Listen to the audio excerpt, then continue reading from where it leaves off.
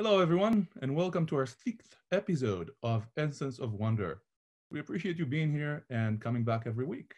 Today, we're going to talk about countering fake news. Our first panel is going to be about society and policy, led by Malka Older. Then we're going to meet Michael Morgenstern, who is working on a movie on the topic, and that will be pretty awesome. Moving from that, we'll also have a panel around operations. How do we actually counter fake news and what that means? Because fake news will be covered as a general topic as opposed to anything political, which we will get into. And with that, I would like to invite Karen Castelletti, my co-host, to talk to me. Hello, Karen. Hi, Gadi. How are you doing? I'm doing great. How are you?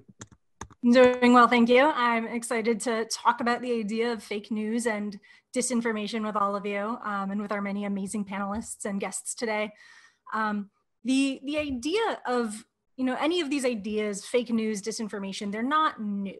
The idea of using information for strategic influence is about as new as Sun Tzu, and it's perhaps it's intrinsically human to tell stories, to change stories, to create different beliefs in people with how you tell those stories and how they get echoed. And so one thing I want to, I find interesting is, why is this such a topic now? What is going on now in our world? And I think what's really new and different and interesting, and why we wanted to put this together, is that the scale and the scope of the problem has really changed with technology. You didn't used to have individuals able to reach a third of humanity overnight, and it's, inherently very new. Well, I can tell you that this is not only about politics, as we'll discuss and try to avoid, but as a foreigner, the one thing I found interesting is the two sides of the US argument, the two main sides of the US argument on various topics, actually agree on one thing. And that is that the other side is using fake news and not always are even aware that is actually the case with our side. So bottom line, it's a loaded subject. It's a loaded term.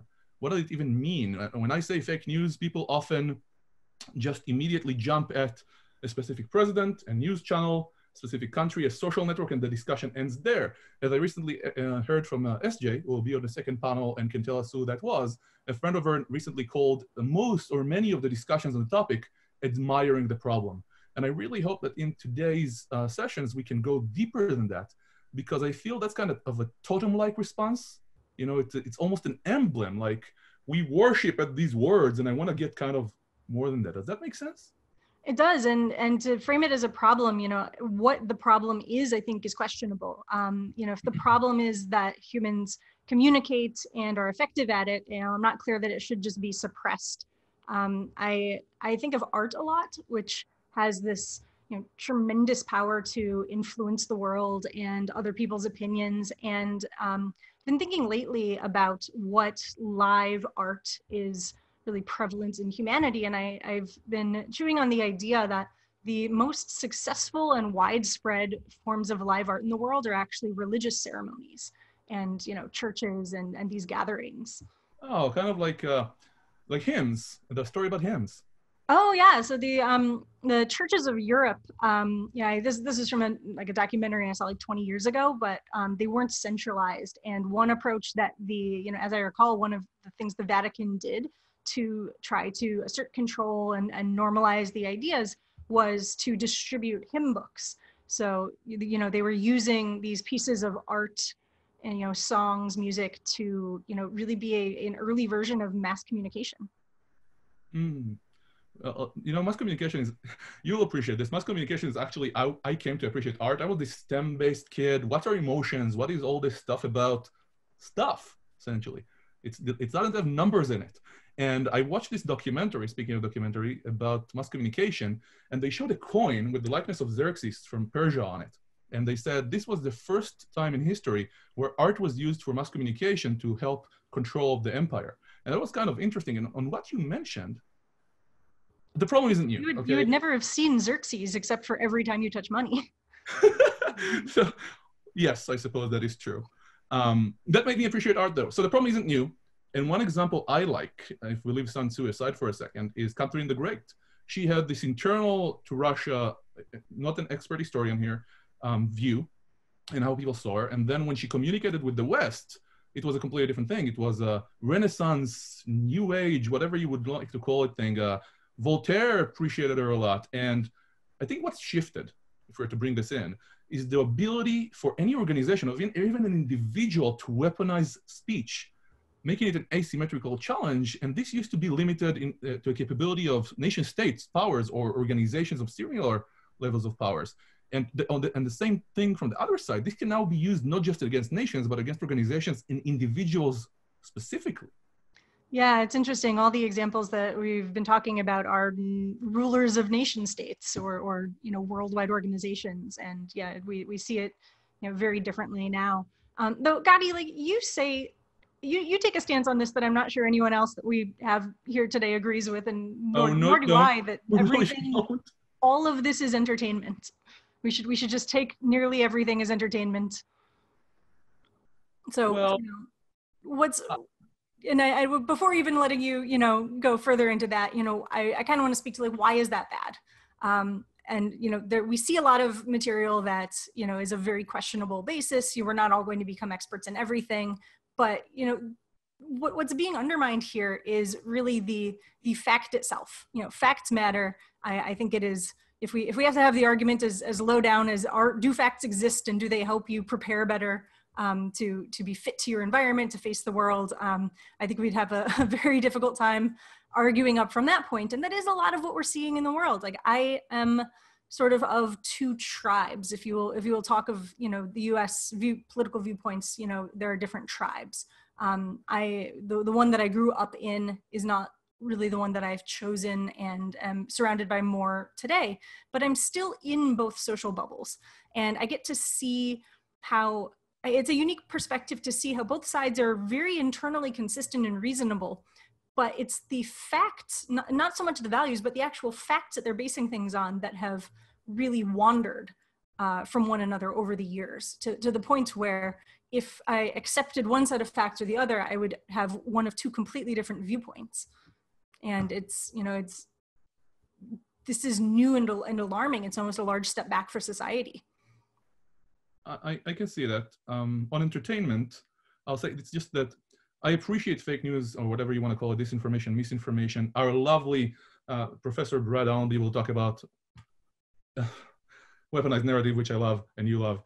But essentially, when I do things every day, I can't stop to think so much. I can't make so many decisions every day. So for me, everything is entertainment. Everything is positive. Everything is fine. If I actually need to go and do something, I'll research it. I think it's unreasonable to ask people to do that for everything. But I do agree facts matter. I will say, not being an expert on humanity as a whole, I don't want to make these decisions every day. So I believe we need to stick with it. I don't think anybody would agree with me, but we need to kind of, to a degree, without giving up and fighting it, see everything as entertainment and not try to force people to go against their nature. I mean, this is where like scale and scope creep back into the conversation. In a very real sense, we never used to have or have the opportunity to have opinions on everything. The information wasn't available to us, and there was no opportunity to convince ourselves that we could be experts on everything. I don't know anything about farming, but I now feel that I could go learn it if I Googled the right thing. Well, people say the age of the internet, the age of information, it's also the age of discourse. We are all affected, we're all influenced. The reason we're talking about fake news, it can be weaponized and is used against us daily. And I even would often feel that we're taking extreme positions more and more, or even as a performative stance, not necessarily our opinions to discourse. And we kind of have to, if you look back, and forgive me, my American history is off. It wasn't him, I think. But the message in the Revolutionary War, when Paul Revere went out there, if it would have been, the Brits are kind of okay. They took care of us during famine, and they take care of us with when we're ill. But the taxing of tea, man, that wouldn't have worked. You had to take a strong stance.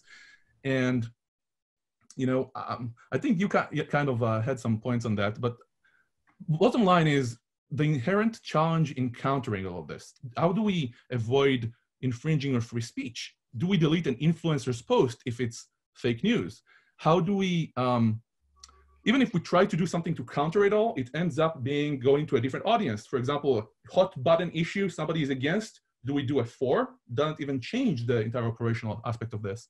And people usually say, when I ask them about countering fake news, going technical, whitelist or blacklist it, give me a choice, some sort of reputation system in my browser, on Facebook, whatever it is. Let's fight bots, let's take down fake profiles, or education is the solution for all. And of course, it's part of the solution.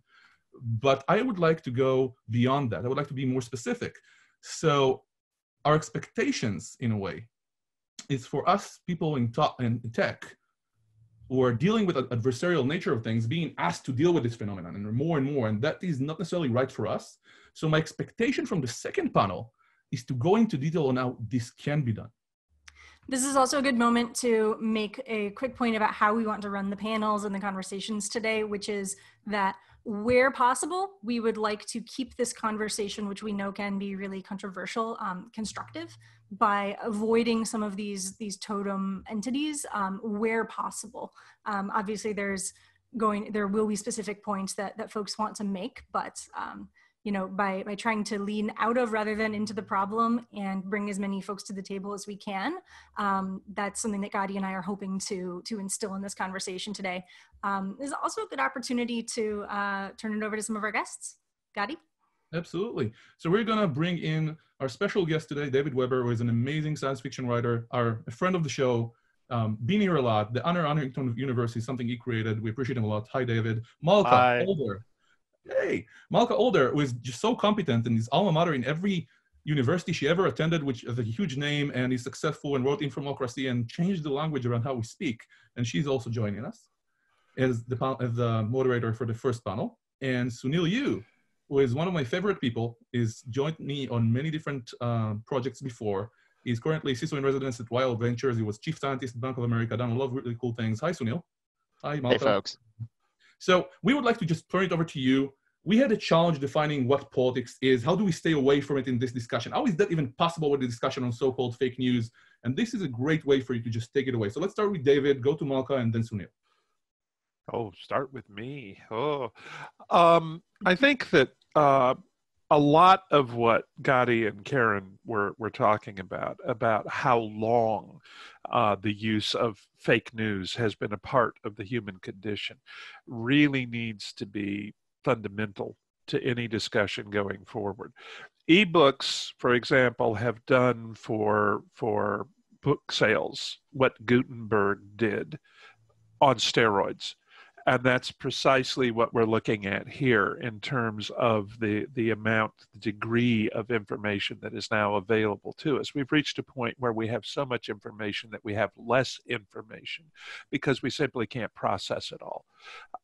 And I think that's one reason why in some cases we are more prone to seek out our bubbles, those tribal elements that you were talking about, Karen, because it's pre-filtered for us in that group.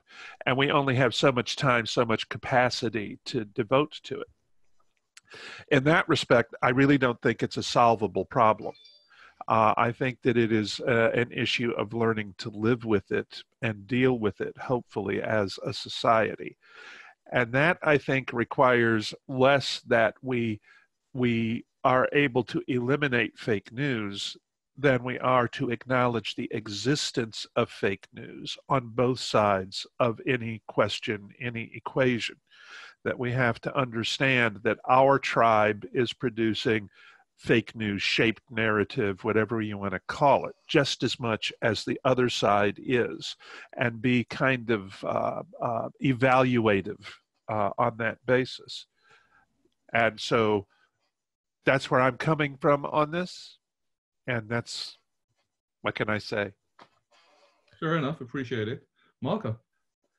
Yeah, I tend to be pretty leery of ideas about not discussing politics in any of these things, partly because I think it's impossible not to discuss politics when you're talking about this or really anything.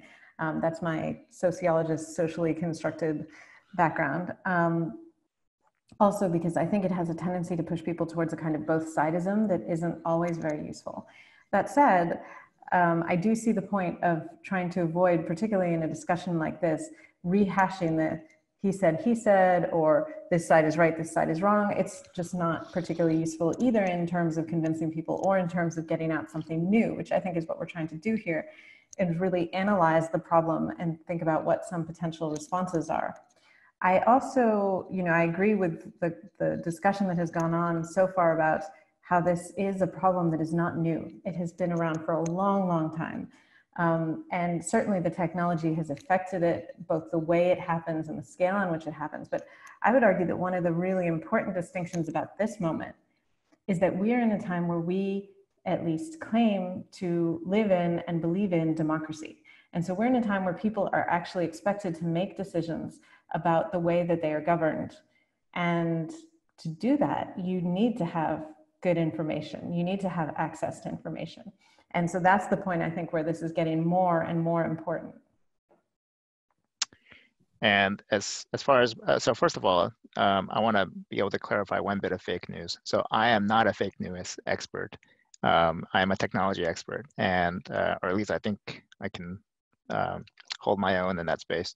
So I'm thrilled to actually be amidst a whole bunch of people who actually do consider themselves to be experts in this space. What I would love to be able to get out of it, first of all, so I live in Washington, D.C., so I can't escape politics being where I am. So if we can have a respite for the next 2 hours talking about politics, that'd be great. But that's it. I mean, it's going to be hard to avoid politics. And so hopefully we'll navigate away from that as much as we can throughout this discussion. What I would love to be able to dive into is going to be, I would love to learn out of this whole conversation, even just understanding not just the fake part of it, but what is truth? What is truth, the whole truth and nothing but the truth? And how do we actually discern that? How do we have foundations for that? And in this postmodernistic world, can you even determine what fake news is if there's no definition of what's truth, right? And so being able to explore some of the philosophical aspects of that would be also very interesting. And we have a great set of guests who really have bona fides in the fake news space that I think we're going to have a great discussion and great dialogue to dive into that deeper. So back over to you, Gadi. Thank you, Sounil. Appreciate it. And with that, we'll call our panelists, which we again appreciate are here. They've all taken out of their time on the weekend. John Rendon. Then we're going to also ask Professor Braden Allenby, Richard Marshall, and essentially I would just like to say I appreciate Malka agreeing to also do this and call her in to just take it away. Thank you, Gadi. So I'm very excited to have this conversation with our esteemed panelists and talk a little bit about the policy and society angles on this problem. So first, I'd like to ask all of you to introduce yourselves briefly, and we'll go from there. We can start with, well, David, you've already talked, but why don't you tell us a little bit about yourself? I am an old guy. I'm 67, and I have been publishing science fiction for about 30 years now. So I have been shaping entire fictitious worlds for that amount of time. Thanks. And John? So good evening, good afternoon, good morning, wherever anybody is currently located under house arrest. 1,000 years ago, when I was young, I served as executive director and political director of the Democratic Party. So good luck not getting to politics. I also served as director of scheduling in advance for President Carter, 20-something in and around the White House. And then an on-camera and an off-camera analyst for BBC, a small daily global audience of 365 million people. But probably most significantly for the last 35 years and change, anytime there has been a deployment of US forces or a major national security issue, we get brought in to provide support in the information environment. So until 8 weeks ago, I would tell you that I spend most of my time living in overhead luggage compartments, going to places where duck is a verb as well as a noun. But now I get up in the morning, look in the mirror, hope to see Luke, and I know that Obi-Wan is staring back at me. So thank you again, and over to you. Thank you. And I hope it's a little bit restful as well. And Brad, please. Hey, everybody. I'm Brad Allenby. I was a corporate lawyer and then an executive at AT&T. I'm now an engineering professor at Arizona State University with a focus on emerging technologies, and particularly working on the theory of weaponized narrative as opposed to the details. So the philosophy part appeals to me. And trying to address broader questions also, like whether technology and the information structure we have today are undermining pluralism and shifting advantage, which has been with pluralism for 200 years, over to soft authoritarianism. Thanks. Very important, useful work. And Richard, could you introduce yourself, please?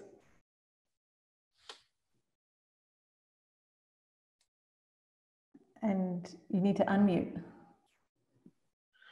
Okay, I'm not a gray beard, I'm a white beard. I've been around for a while. My major claim to fame is Eligible Receiver 97. I was the legal and political architecture for that, which was the world's first organized cyber attack by the White Hats against a US major cyber command. And that led to the United States finally recognizing that the cyber threat was real. That was in my position as an associate general counsel at the National Security Agency. Later did a lot of cybersecurity work with the Department of Homeland Security. I've stayed active in that field as a lawyer and as a reformed hacker now that the statute of limitations is run. And I'm currently the chairman of the board of a major project in the Middle East where we're putting in a new fiber optic cable system from France and Italy under the Med, across Israel, across Jordan, over, around, and through Saudi Arabia to India and Singapore. Great, thank you all. It's great to have you all here. And this is a really interesting range of expertise that we've got to turn to this problem. Although I'm also quite happy that I'm here to keep it from being a totally all-male panel. So let's get started then. We've heard a little bit of discussion already about the fact that this is a problem that's gone on for a long time, but that there's some different dimensions to it now. So I'd like to hear from whoever would like to add to what was already stated, why they think this is a critical issue now particularly. What makes this moment of disinformation different? Well, I'll start out just to stir the pot. I think it's because of, it's exacerbated because of the partisan divide, particularly here in the United States. And I'm being very careful to avoid politics. But I grew up at a time where the mainstream media appeared to be, or at least from my perspective at that time, to be balanced. But nowadays, you don't, my perception is you don't get news, you get op-eds presented as news. But depending on the TV station, you get what they call a narrative, which is actually a bias in my mind, on what they're trying to convince you to believe. And I find that very frustrating. There are a number of people who are smart enough to realize the problem and can handle it. But unfortunately, my personal opinion, the large number of voters get caught up in this bias train and don't know how to get off. And it's further exacerbated by Google, for example, and the other specters that they talk about. And I'm being very careful not to get too political here. I don't mind, but I think Brad wanted to follow up on this. Okay.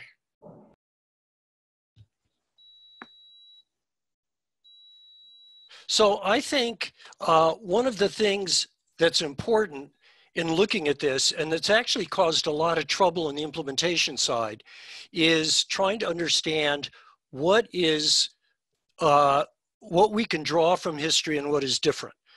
And I think we've done a very bad job of that, because I think fundamentally a couple of things have shifted which dramatically change the impact of disinformation.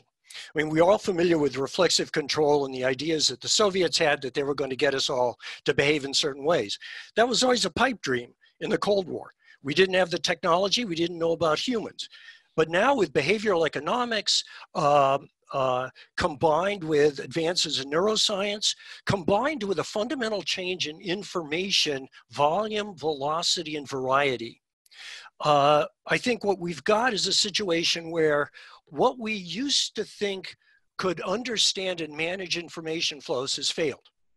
The talk about disinformation is important for the immune system to react to the immediate challenges, say interference in the 2020 election. But what it overlooks is the fact that if human beings and their institutions are becoming increasingly unable to manage the flow of information that they're subjected to, then what we have is a failure of the fundamental premise of democracy, which is that you do have an informed citizen. If we are effective enough in managing citizens of other countries through disinformation, through targeted attacks, Cambridge Analytica done right, then the very premise of democracy fails. And I think that not that we shouldn't be doing the immune system, which we should, obviously, but also we need to in parallel be trying to understand the more fundamental changes this implies, and that we are not doing. Okay, and John? Yeah, just a thought. I mean, this has been going on for a long time. I mean, the reference earlier to Sun Tzu is very valid. But part of the challenge we have now, and I think Google was just mentioned, but the notion that people are searching only to prove pre-existing belief sets and not searching to prove themselves wrong has helped further isolate people. And we probably shift from one universe we recognize to a collection of multiverses. Where we only allow people in that we agree with. But the real change that we've noticed, particularly over the last 10 years, and it changes, is that everybody lives in a time deficit environment. Nobody has enough time to deal with everything that's on their plate. And they try to harvest information as quickly as possible. And so information enters the environment with an acceleration and a velocity we've never comprehended. And the ability to identify, tag, track, and then engage information is something that a number of people have thought about, but nobody's been able to do. And this challenge between disinformation and misinformation, if I might. So I've got my own point of view about facts. They have only one of two characteristics. You either have a true fact or a false fact. There is no such thing as an alternative fact. And the art form that has evolved over time, and it is an art form, I should point out, is when disinformation goes into play, it is built on a foundation of pieces of facts. And let's just say, hypothetically, there are 10 facts, 3 of which are false and 7 of which are true. And it is virtually impossible to destroy that piece of information as it moves into the information environment, is absorbed by carbon life forms, and is acted upon the judgments those carbon life forms make. And therein lies the dynamics with which we're confronted. Over. Okay. I think that to Richard's original point. David, can you give me a second? Brad yes. had a follow-up, and then we'll go to you. Okay. Yeah, I was just going to point out that I think that people being more susceptible to disinformation today is not a deliberate choice. It is a retreat from too much information across all available channels. And what you have, particularly if you don't have, say, the technical education of the people that are on this webinar, what you have is people who are suddenly thrust into a world of magic, where technology is changing across the entire frontier. They don't understand it. They can't understand it. Those of us who have more information and education can't understand it. And so what they do is they retreat into their fundamental narratives, because it's a form of protection. It's how they're protecting themselves psychologically.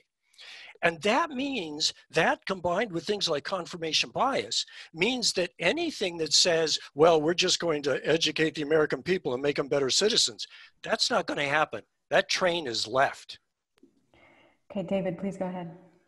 I was just going to say that to Richard's original point, I remember when John Chancellor began giving commentary on the news, and he would appear under a little lit sign that said commentary. That was the firewall that was expected to exist between John's true facts and false facts.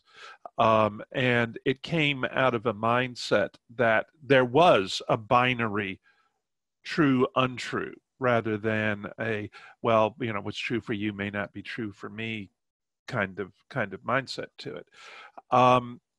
What I can't quite make my mind up about, and this is to the point that Brad was raising, is the extent to which what's true for you isn't true for me is a purely defensive mechanism in the face of so much information.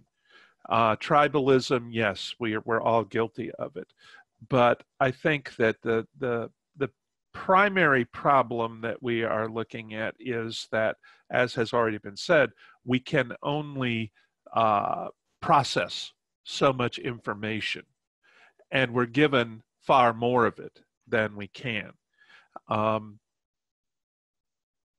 It's when you start. I just read an article in the Wall Street Journal about Google erasing links over false claims of copyright infringement or whatever. When we're talking about weaponizing information flow, I think we not only need to talk about the introduction of false narratives, we need to talk about the elimination of accurate narratives as part of the weaponization process.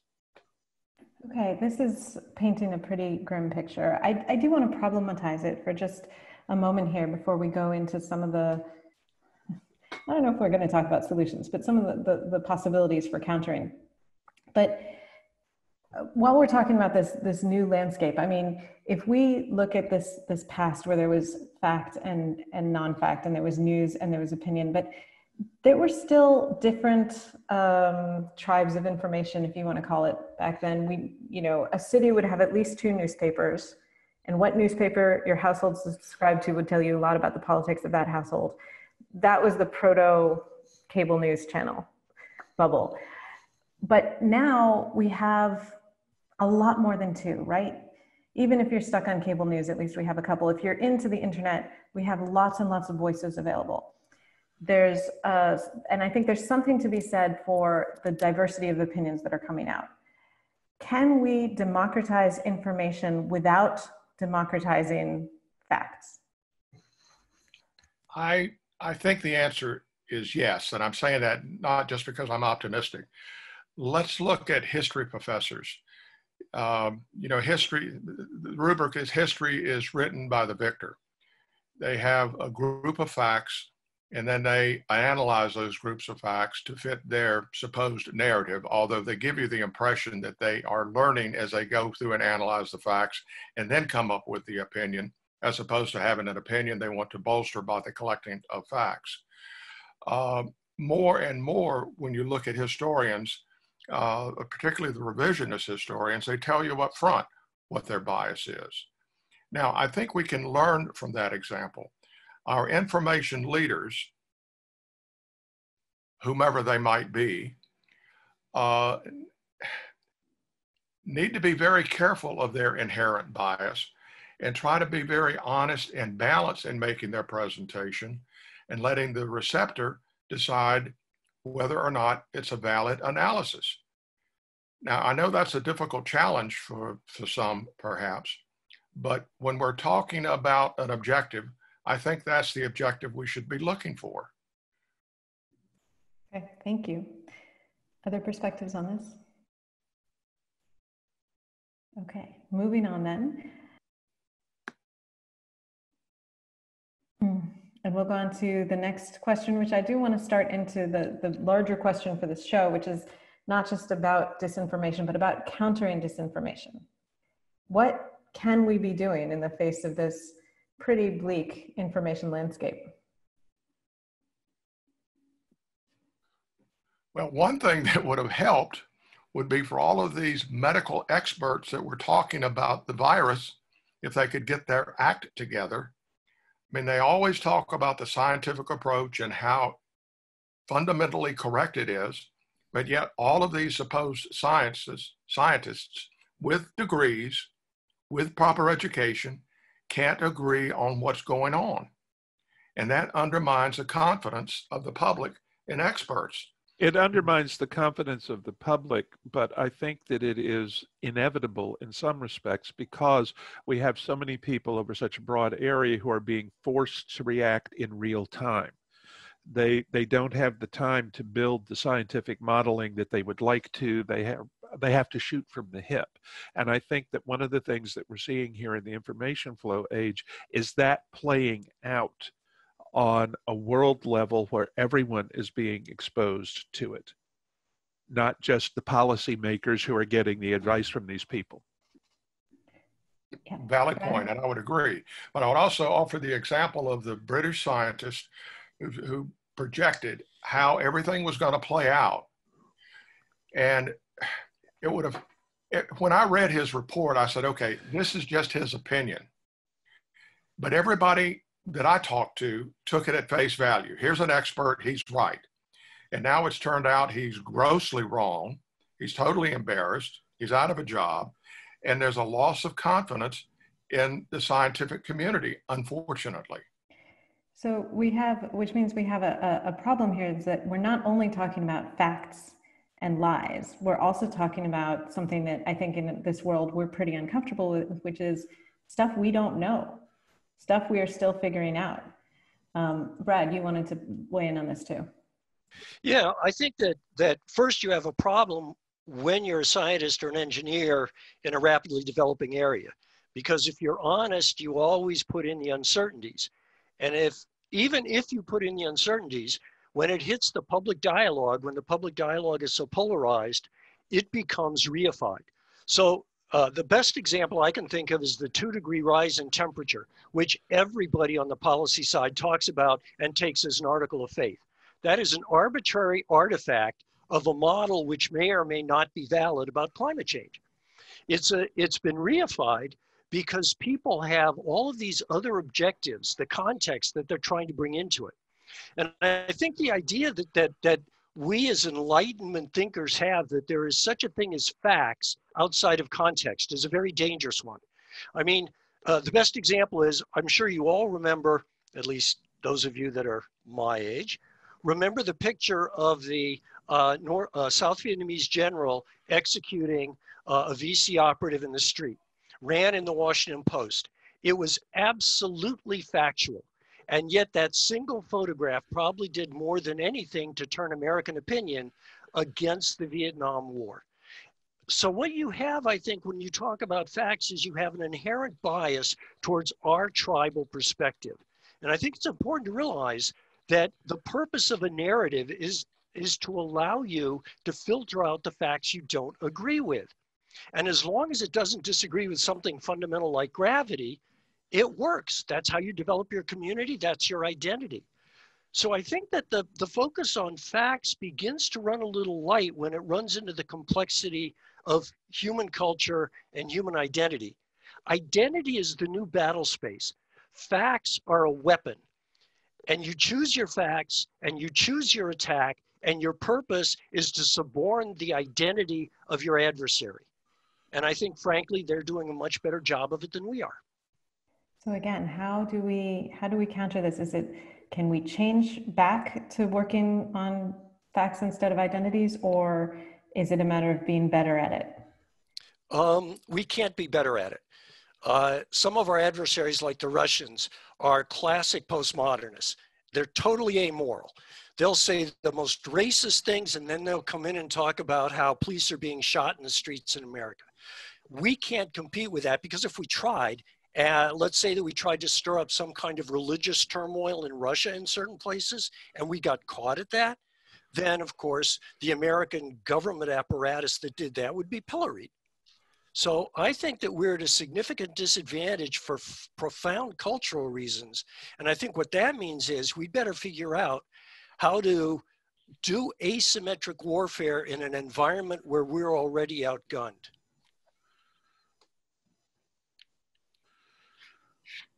Anyone else have some thoughts on countering disinformation?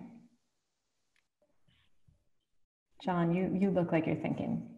Yeah, well, that's a dangerous construct. So I would tell you that, yeah, the identity piece, I agree completely with what Brad said, but we've been tracking identity for more than 30 years.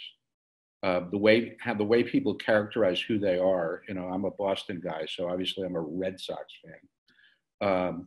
But how people change their characterizations gives one an understanding of what's happening on the street. And the example that I've used in lectures previously is Nigeria. So after Nigeria became a country and you asked Nigerians who they were, they said they were Nigerian. And then they described the tribe they belonged to, and then they talked about their family. And we noticed sometime in the last decade that it shifted. They were no longer Nigerians. They talked about where they were from, the tribe they were in, the family, their own family, and then they talked about religion. And we knew that when that separation happened, we had a divide, almost a seismic shift occurring inside Nigeria from northern Nigeria to southern Nigeria, which is the Muslim north and the Christian south. And we knew that was going to be a problem, and that's the reason you get to identity. So I think Brad's exactly right about that. The challenge in this space is when anybody is afraid, they shrink in on the things with which they feel most comfortable. And that's not a sign of the times, that's historic. You know, and we always use narratives, and the motion picture industry talks about archetypes. And that's how people have historically learned. And if you can evolve the message you want to deliver into a narrative and attach that narrative to an archetype, you know, like the hero's journey or any of those, then that's automatically connect, and people aren't going to realize that's going on. But when they shrink into their own space, the key to this is to get somebody who they trust before they need to trust them. And we tell people, you know, at least for the last half a decade, it's vital to work the relationships before the relationships need to be worked. And so if you have a trusted voice in a community that's shrinking, then one has an ability to do that. And the example I'll close, which is also from Africa, is sometime in the last 500 years, we were dispatched to Zambia to work in activity. And the conversation we had with Embassy Lusaka was, listen, nobody's got any money, nobody knows how to read, so forget the newspapers. They don't have any money, so they can't watch television, they only listen to radio. So, you know, we dispersed the team and they spent time watching how people lived their lives. And we discovered two important data points. One was, which is true in a number of African countries, there was a form of rural royalty. There are chiefs and chieftainesses, because the question we asked is, when the goat eats the maize or the corn, who decides what happens to the goat? And the answer was the chieftainess decides that. So we knew that if we could talk to the chieftainess and get the chieftainess as a trusted voice in the community, whatever message was being delivered would be validated by somebody who was trusted. And therein lies the challenge, particularly to Brad's point. If people are shrinking in because they're afraid of whatever they're afraid of, it's harder and harder to find that trusted voice. Over. Okay, that was really useful. And I want to just pick up on 2 points of that. One, what you mentioned about identity, I think it's just important to note that it doesn't necessarily go only in that one fragmenting direction, because after all, Nigerian was a totally new identity, what, 50 years ago? And an exciting new one. So it's mutable in both directions. And the question, as you say, is, you know, how do you get people thinking in terms of those different archetypes, in terms of the narratives that are propitious for whatever we're going for, whether it's world peace or democracy or so on. But that question of trust is so important. And I think that's also one of the places where maybe we see some of the efforts to counter false narratives falling down, because people tend to fall back on just saying, well, it's a fact, but in this world we need trust to hear that. So Yeah, David, you look like you have something. Yeah, I just wanted to say that speaking from the perspective of a novelist, a storyteller, I am being a storyteller on kind of at least an English language scale, in the fact that my books can go everywhere. And one of the things that I realized early on is that every writer, the instant he or she begins writing, steps up onto a soapbox, whether they intend to or not, because their worldview, their concepts imbue how they build characters, how they build worlds, how they build literary universes. If I take a concept that you would not agree with presented to you in a political argument, and I make it part of a character you like in a book, I give you John's trusted spokesperson in the form of this fictitious character, then that idea becomes more accessible to you than it was when it was being presented in a direct polemical discussion. And I think that's a part of the whole process. That it's not just a case of our drawing inward to those that we trust. It's a case of what gets injected into the information flow with the individual that we trust. If John can speak to the chieftainess and get what he needs communicated into the information flow in that rural loyalty network, then he has succeeded to that extent. I don't know that it is possible to expand from that into some sort of large-scale universal application, but can we find a large-scale universal application, or do we have to rely upon a series of small-scale fixes to immunize ourselves as best we can to the whole false information flow? And I think there we're going to also have some digging to do potentially on what is false information, because once we start talking about narratives as a backdoor to trust, we are talking about a whole range from outright propaganda to Disney movies to, you know, both of our novels, which are obviously much more principled than that, but often play some of that same function of, you know, creating. And I think there's another word maybe that we should be using in addition to trust when we talk about narratives, which is aspirations. So it's not just that we trust this character or the author, but that we want to be like that character. Once you can write a character that people want to be like, you can get all sorts of stuff into their head. Absolutely. So some thoughts on that. But I also think maybe there's a risk to that too, because if that narrative is seen through, it can have a very different impact than if you have a trusted person. It's a very different question of trying to see through them. Anyone else want to comment on either of those elements? Yeah, I intellectually, I want to agree with him, but the danger is, both from David and John examples, is that you have a tribal leader in Nigeria. Our counterpart here are political leaders in the United States. Are they trusted? They're trusted by their tribe members, but they're not trusted nationally. The other group, and I'm not trying to single out any segment of the population, but David, to your point, we identify with characters that are on TV shows or in movies, and somehow we subscribe to the fact that because we like that particular character, we think anything they say from Hollywood is absolutely brilliant and accurate when they're just repeating somebody's narrative that may or may not agree with ours. That's part of the danger. It is part of the danger. I think that we have to be a little careful about who the we is in terms of accepting that their value as a spokesman on a subject that they are not, in fact, in real life. I play a doctor on TV, therefore I am prepared to give you expert medical advice. There's a subliminal element to that where it's, you know, this is who I've seen him being, therefore I am prepared to be open to it. And there's not a good fix to stop that. And there won't be.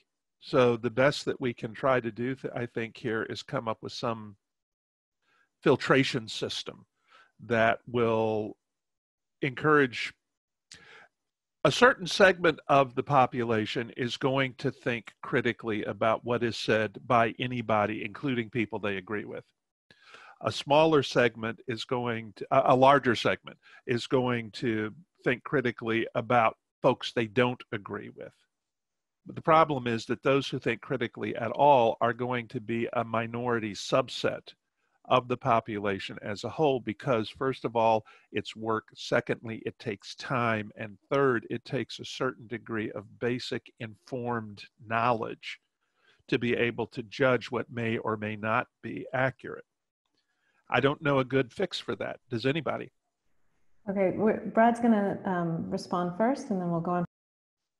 Yeah, I think one of the things to remember is that we're not working in the time cycles that we grew up in. If you think about the way that we bury information these days, it's by Twitter. One of the things that has happened over the last 3 years is that politics has become Twitter.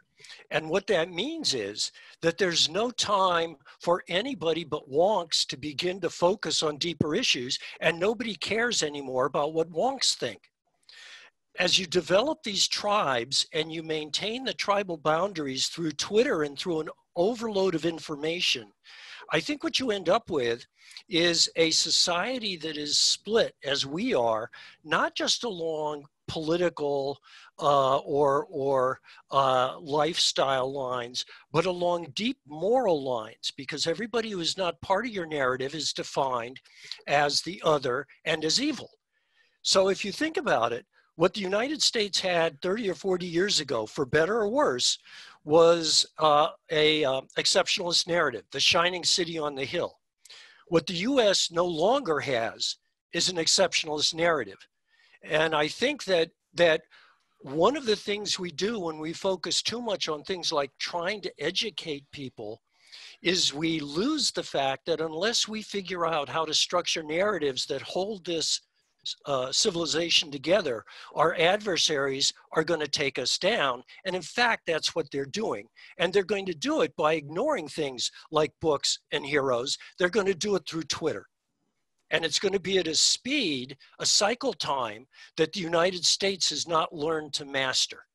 And that to me is a very fundamental problem. I'm sure all of you are familiar with the OODA loop, which is essentially observe, orient, act, et cetera, that John Boyd came up with.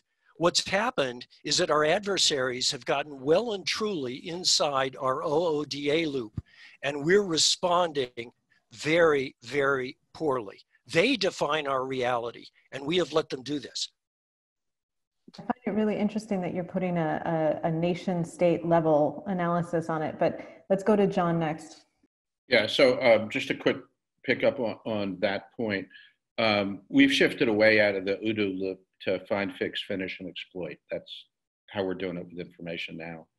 Because this notion of the OODA loop, which was terrific coming out of the industrial age and ahead of the information age, was by itself too slow. But the point I'd like to make is I'm recalling reading a memo from Sullivan, who was the first president of CBS, warning, and this was Mudd and Cronkite era, as entertainment television was emerging.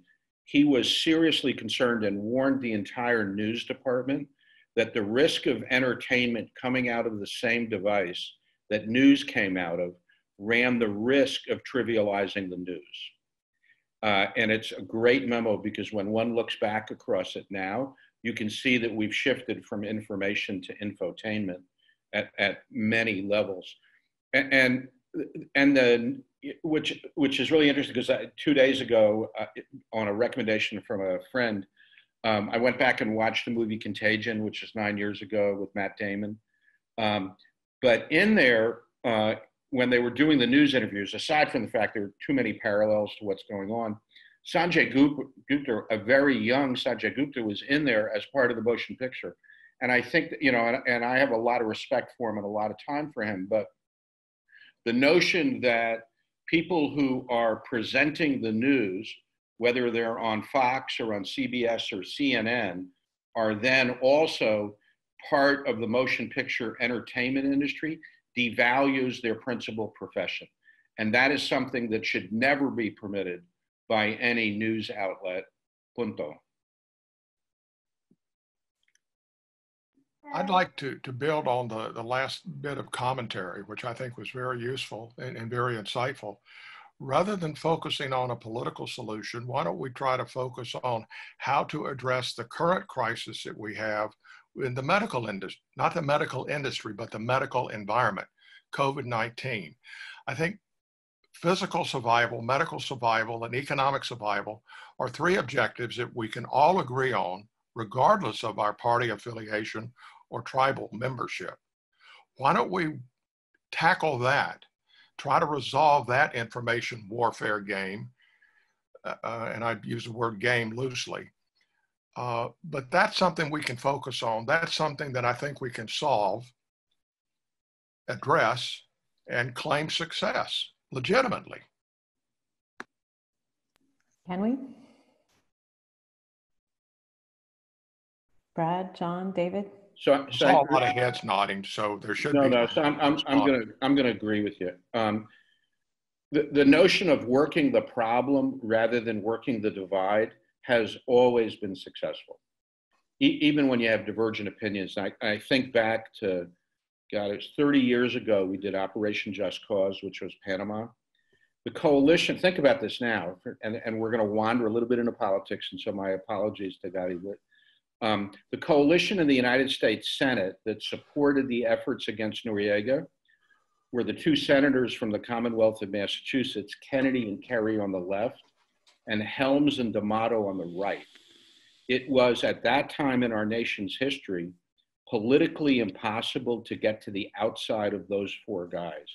And the teams that worked together on those issues, even though they were political enemies, because it was in the national interest, we have all remained friends over time and can address an issue without putting a partisan shield in it, because we fought together once.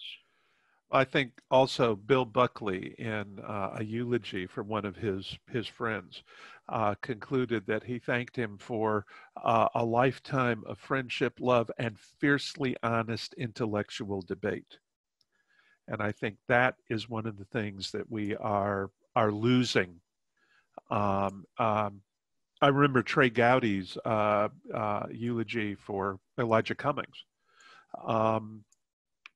Political differences. We need to get back to the notion that it's possible to be wrong, not evil. And I think that is one of the casualties of the information age, and the partisan divide that Brad was talking about earlier. And I'm not sure how we do that. I tried to do it in my personal interactions and in my social media interactions. But it's a national consensus that I think we need to, it's a world consensus, it's an international consensus. Now, it is possible to be evil as well as wrong, okay? I'm not saying that it's not, but we need to be able to remove that from, it has to be that way. It seems like it's coming back a little bit to the trust question. Sorry, go ahead. So I was just going to agree with that, but with the observation that when you're sufficiently tribal and when you have sufficiently defined everybody who doesn't share your narrative as being the other, then you begin to find it very easy to slip into moral rather than political terms. And I don't see how we get back, particularly because what we can't forget is that our two primary state adversaries, Russia and China, have both adopted doctrines and strategies that contemplate civilizational conflict. It's all fair game across the entire society. And as we talk about this in terms of trying to heal ourselves, I think we forget that both of those entities, who are very powerful and very sophisticated, have a lot of interest in trying to make sure that the United States remains in a state of internal civil war. So this isn't just a how do we help other people talk better to each other. This is you're trying to build this boat in the middle of a storm with no blueprint and you're sinking. And I think that we don't understand the existential threat that that the current situation poses to us to the extent that we should. I agree. I think that, I'm sorry, go ahead, John. No, I didn't have anything. Go ahead. Okay. I agree. I think that one of the at least temporary upsides of the pandemic situation is that it is bringing that issue into sharper focus, Brad, for people in general, as we look at how this whole information flow on the virus was handled and how it is being manipulated in the interchanges between us and China, for example, right now. I think there's a greater awareness of what you're talking about, whether it will, carry over into reactions down the road. I don't know. I think it was Einstein who said you need to spend 99% defining the problem and 1% solving it. We have spent 99% defining the problem. Can we focus on how to solve it? Yes, please. I have a question on the solving the problem and on the trust issue. One thing that I've noticed in reading about people who have been de-radicalized or who have moved away from fake news environments is that there tends to be a component of an individual being involved, which is to say that people don't get de-radicalized by watching a different news show. They get de-radicalized by talking to someone, some individual. And I think it comes back to that question of trust.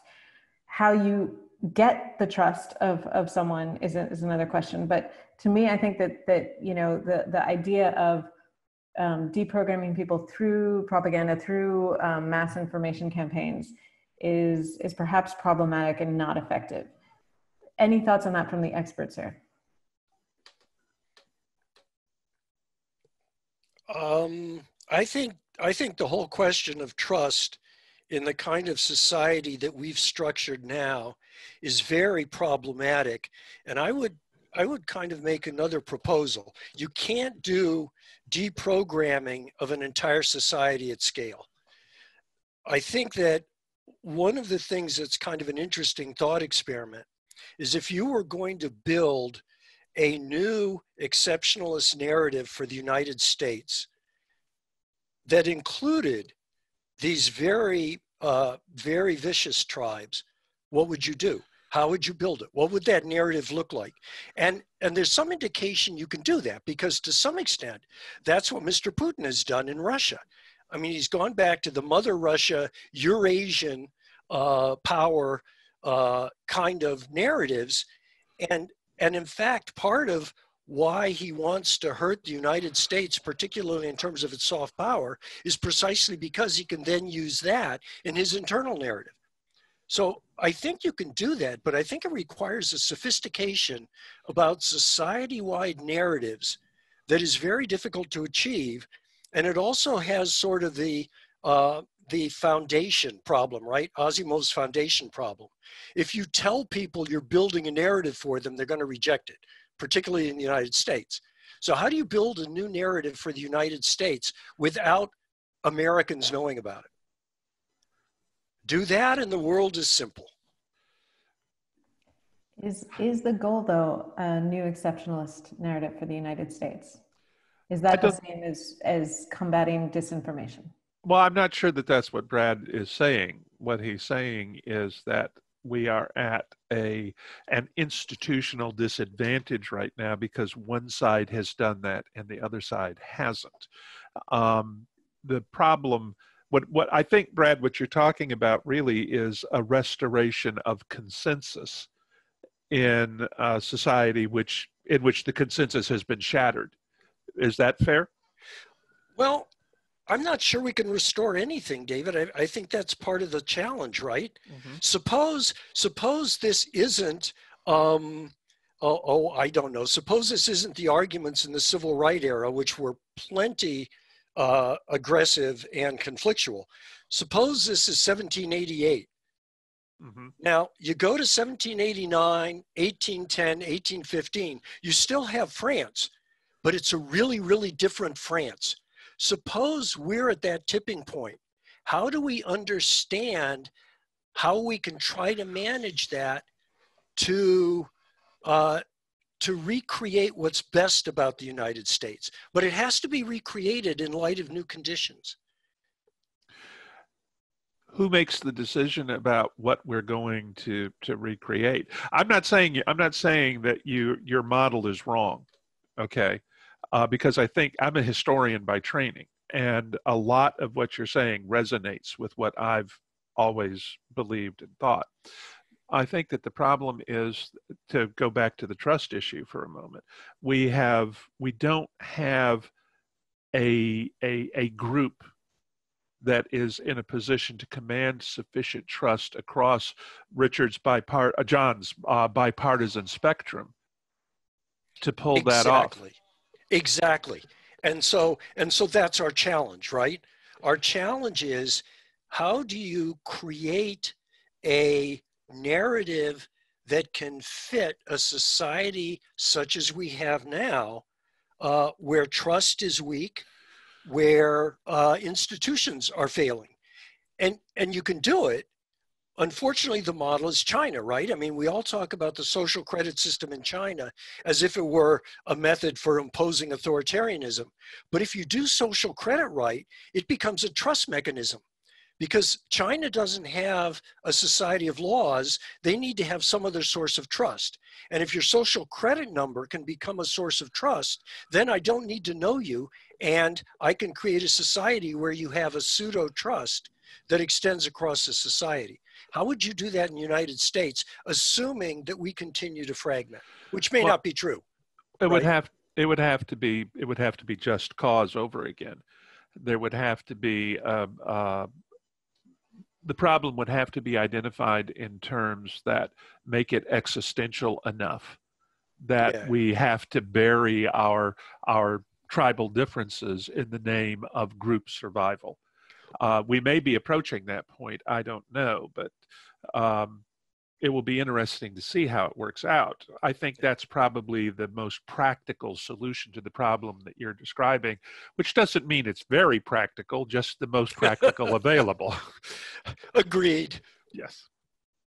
I mean, as someone has noted in the comments, there is a credit rating system in the U.S., which isn't exactly a social credit system, but kind of functions in a similar way. You know, we have a whole set of different attributes that determine whether people are trusted with mortgages, for example, with not credit cards, because we want everyone to use credit cards as much as possible, but with admission into different areas of social life. So, I mean, there is some of that going on, and we can see through credit ratings that it's dangerous, because a lot of it now is being done by algorithm. It's pretty problematic. But what about that, you know, the one-on-one trust? What about people going into different communities and talking? What about when you meet someone on Twitter that's different from you? It doesn't scale. I think that's the biggest problem. It doesn't scale. I think that's probably one of the things that I've observed is I can put something up on my Facebook account that I think is just, you know, a humorous piece of satire, and it turns into a battle to the death between people who are commenting on it. And one of my friends speaking to me about it, he said, I think part of the problem is that your books appeal to a very wide spectrum of political beliefs and philosophies. And so when you put something up, you're drawing in people from these different philosophies. And I think that's part of the problem. If you were able to come up with a group that everybody was willing to listen to build this consensus at the top, what happens when their tribal members who hate each other start trying to actually listen to them? Where does that take us? And I think that the solution is that, if there is a solution, and I'm not saying that there is that it has to take us through that to the point at which you can, the bloodletting becomes less important than solving the problem, working the problem, I think John called it. And I think that it's something that we may just have to reach a point where it is so bad that people feel no choice but to fix it. Do you see what I'm saying? Where desperation becomes the driver and forces us to scale rather than work on an individual basis. But why? What is the incentive of any one of these powerful tribes, any one of these identity tribes? What is their incentive to participate, right? I mean, the short-term gain in power, in controlling your community, in being able to use your community against others and against policies you disagree with. What incentive do I have to join a broader effort to improve the situation? I mean, we're talking from the perspective of people who sort of, at least in the golden light of hindsight, remember a more unified society where there was a lot of bitter political battles, but they weren't the same flavor. And now we're not in that situation. But how much of that unified society is coming from a certain perspective? Because certainly 50 years ago, 100 years ago, there were people who were very much excluded from that unified society. So I think we have to be a little bit cautious about imagining that kind of unity is the only thing that we're going for. We have, speaking from a U.S. perspective, there have always been just absolutely bitter ideological differences and fights. They've been carried on in different forums. They've been carried on politically. They've been carried on wherever you want to go. One of the things that we're looking at now is that social media has made all of this available to all participants. It has, but at the same time, it's also providing a voice to all participants. So that I think is a good thing. Yeah, I think that's exactly. one of the things that one of the problems with that there's too much information for us to process, is that part of that information that's too much for us to process is stuff that was never available to us before that needs to be part of the narrative, part of the discussion. Well, and I think that, let's think about, just to draw back a little bit and open this up. Let's think a little bit about the structure of the information landscape that we're talking about here, because yes, there are tribes, but we're also, all of this is mediated through Twitter in some cases, Facebook in some cases, cable news in some cases. I think there's still people out there who read Time and Newsweek. How does that structure affect what's going on with disinformation? Are there ways that we could structure our media landscape that would change what we're looking at? Anyone?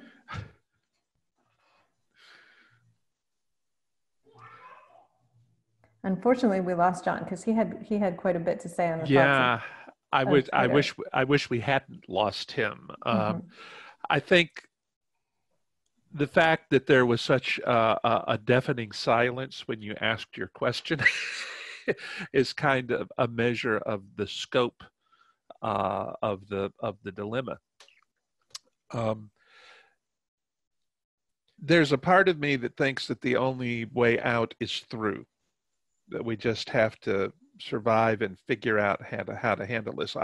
My daughters are 18, they're starting college in August. They are both much more informed and much more ignorant than I was at their age, partly because the information is right at their fingertips, and partly because I had to go dig for it, and they don't. And I think that whatever the mechanism is, we have to learn how to cope with this, either through our internal processes or institutionally. Okay, we're getting close to time, and so I'm going to just ask for us to go through, for everybody to take a few minutes to just have some closing thoughts. Richard, I don't know if you want to start maybe? Just closing thoughts. You don't have to pick up on what was just... That's fine. I don't mind being the guinea pig and being the target of opportunity here for everyone. I'm not suggesting we go back in time. I think that, number one, I don't think that's possible. And personally, I don't think that's desirable. But I do think we need to approach the political discussion not as identity politics, not as victimhood, but let's try to work together to solve the common good. Now, I realize that sounds very nice to say, and it's very difficult to do. There's so many entities that are so interested in being politically in charge, and I stay away from politics, that they're willing to sacrifice everything. And I think if we can identify and agree on one issue that we need to resolve, maybe that will help bring a little more unity. And that one issue that I've talked about before is the current medical crisis. We need to coalesce around that as a nation, as a world, to help resolve this so that we can all survive. Because if we don't survive this, then all of this identity politics and all of these political issues that we've talked about today are for naught. Doesn't make any difference. We need to survive. I grew up in the rural South with parents from Ohio and Chicago, respectively. And I remember the civil rights movement in the 60s and whatnot, at a point when you would have, from an outside observer, you probably would have said, forget about it. This is a windmill you're not going to take down. And it was taken down. We were still not perfect by any means, but compared to where we were in, say, 1960, this is a totally different country, a totally different society. So I don't think it's impossible to reach the commitment level that Richard is talking about. I think that it's going to take someone who is able to enunciate the reasons we need to do it on an almost Martin Luther King level, to mobilize the degree of public support and enthusiasm that would allow us to accomplish that. And frankly, I don't really see anybody on the current political horizon who can do that, because I think all of our current political leaders are so captive to the tribalism that we're all decrying. So I don't know where that voice is going to come from. But absent that kind of voice, that kind of trust figure to get us all pointed towards the need to reach the level that Richard's talking about, I don't think it's going to happen. And to follow up on what David said and Richard said, I think the difficulty is that this conversation is to some extent focused on issues within the United States and how to fix them. And I think that perspective is important, but I think it's also important to recognize that there are a number of both internal and external entities that are intent on trying to exacerbate the problems we have now and are doing so very effectively. I think also that when we talk about things like, well, we got to regulate the big tech companies, that presupposes a model of the nation state that may itself be failing. The Westphalian order is becoming partial and contingent. If you think about free speech, which we haven't really talked about at all, that has shifted over to being a matter of the terms and conditions of the big social media companies. And I think that the shift of power, and it's not complete, I'm not trying to oversimplify, but the shift of power among the large companies, among different civilizations. We talk about taking down Facebook and Google, for example, in the US and DC. That's not going to take down Alibaba. That's not going to take down Tencent. So I think that we're in a very Darwinian period where the weaknesses of the American governance model are going to become more and more apparent. And unless we can be more honest in addressing them, I think we're, to use David's term, we're historical roadkill. I know you didn't use that, David, but I liked it so much I couldn't help it. Oh, okay, that's okay. You know, I didn't use it today. So on that bright and shining optimistic note, we're going to move on to the next segment. Thank you all so much for your time. It's been a really interesting discussion, and good luck with your information consumption and production from here on. Thank you, Malka, for being a pretty good cat herder. Right. Thank you. Thank you for moderating this wild group. Thank you all. I do appreciate it. We did lose John, which I feel bad about because I felt his contributions were amazing. Yes. But everybody, Brad, Rich, David, truly appreciate it.